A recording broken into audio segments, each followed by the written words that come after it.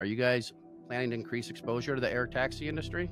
Yes, yes. We think the air taxi industry is almost here, thanks to, and it's the same things we were just talking about.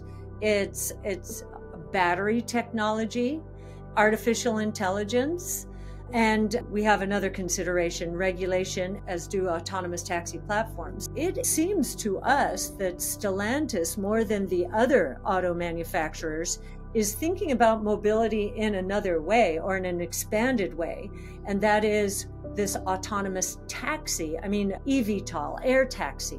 So we're pretty excited about that because those are deep pockets, and this is a high fixed cost business longer term.